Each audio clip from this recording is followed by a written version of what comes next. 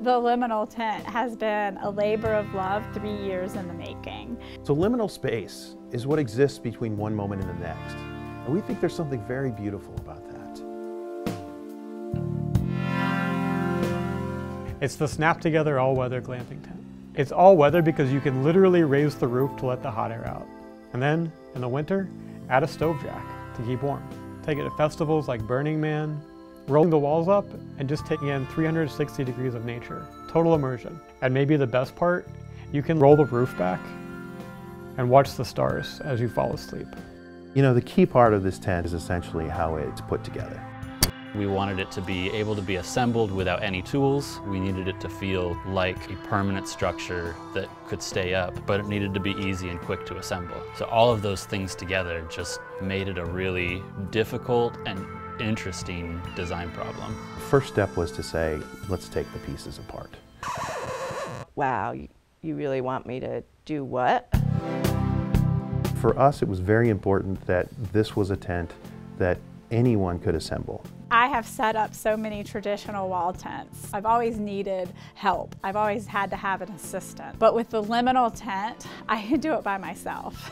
And I'm a pretty independent person. So being able to throw a frame in the back of my car, set it up, and then snap on the panels that I want for the weather for that day, and having my own personal space to read and hang out in is the most exciting thing, and I can do it by myself. We are tent makers through and through. Making large canvas tents is challenging. By the time it gets to the end of the line, you may have a 300-pound canvas that you're trying to move through, and that is too much for one person. The spark really for liminal was to say, is that the best way to make tents?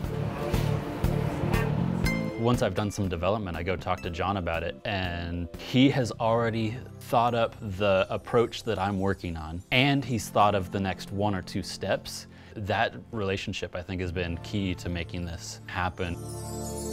You know, the fun part was that some of the concepts relative to, like, say, the sky dome, the retractable roof, you know, the airflow in raising the tent off the top of the wall. A lot of those things came through the process. So it's a culmination of all of our ideas coming together after many years of thinking about it, testing it, trying things, failing, and finally succeeding. Yeah, there's been at least 1 or 2 times where I sat down with my head in my hands and looked at it and said, I don't know that I'm going to be able to make this work.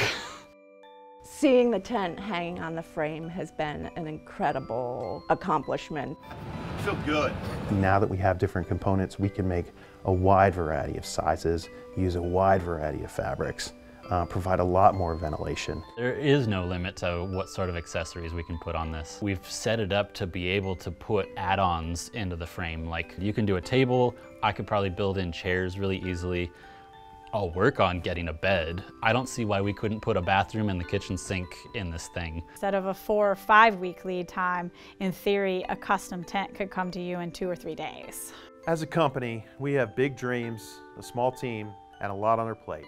We would love to have a spark to ignite our resources and meet the level of our potential. So thanks, I really appreciate the time, and I look forward to hearing back from all of you that participate, and we can't wait to see you in Asheville for the launch party.